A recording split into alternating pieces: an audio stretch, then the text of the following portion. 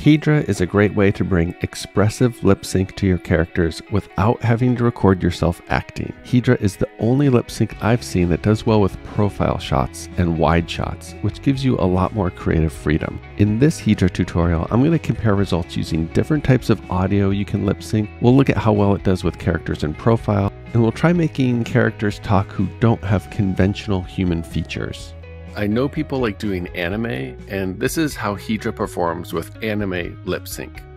Okay, let's dive into Hedra lip sync. Once we're on Hedra's site, let's choose video. Make sure you're on Hedra character 3. Right now, Hedra only does images as inputs, so you can't use a video. So let's choose an image. That's me and an alien. All right, let's pretend like we're making a sci-fi movie and they're trying to get precious cargo home. There are 3 ways to add audio. We can generate it, record it, or upload it. Let's start with generate. First, let's choose a voice, and these are ElevenLabs voices that you may be familiar with. I'm going to pick Clyde. I'll paste my dialogue in there, and if you want, you can generate a preview, then download that audio, but in this case, I'll just click add to video, and then generate it with this arrow. Here's the problem. We're running out of fuel, and the only place to harvest solonite crystals is your planet. If we go there and they catch us together, it starts a war. What's in our cargo could save my world, but getting caught could wipe out both of ours. Okay, that's expressive, but not as believable as I want. I'm going to click reuse prompt. That loads my image and audio in there. I'm going to click the audio, then delete the existing text-to-speech file so I can record from scratch. One thing I don't like is that if you're working off of one monitor, there's no way to see your script. So you have to kind of creatively arrange windows to see the script and record button like I'm doing here. So I'm going to record directly from my laptop. And you can start over if you mess up. You can also trim the beginning and end of the clip, but you can't cut something out of the middle. So if you mess up in the middle, start over. Let's see how that turns out. If we go there and they catch us together, it starts a war. That's okay, but it sounds like a guy who does AI tutorials on YouTube. So let's change my voice back to Clyde's voice. One thing I love about Hedra is that ElevenLabs voice changer is built in, meaning it's really easy to turn your voice into your character's voice. This voice changer is helpful if you want to record how the lines are delivered for all of your characters and you want to use a different voice for each. What's in our cargo could save my world, but getting caught could wipe out both of ours.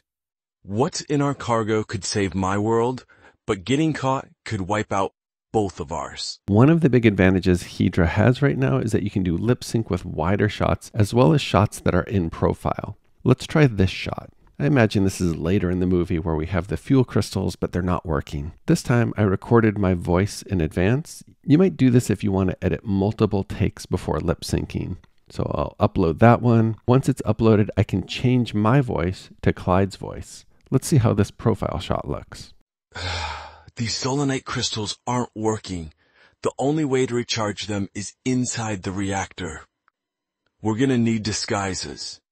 Good ones. This is great in my opinion. You've got a wide shot of a silhouetted profile and it's expressive with body movement. This is what Hedra is the best at right now. All right, now I want to try a non-human looking character. Because lip sync models are trained on human faces, lip sync doesn't always work unless the characters have human facial features. If our characters were talking about wearing disguises in the last scene, I picture this is the guard they're trying to deceive with those disguises. First, let's try this face, and we'll switch my voice to a female voice.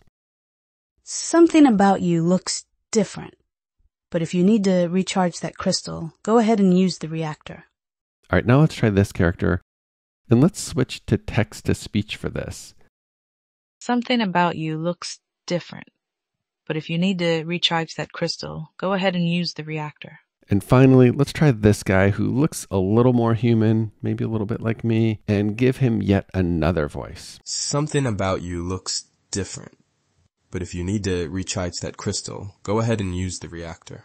So if you don't want to do a performance like you have to do for Runway's Act-One, I think Hedra is a really good option. For me, the expressions on close-ups are a little too exaggerated, and the motion tends to look kind of similar.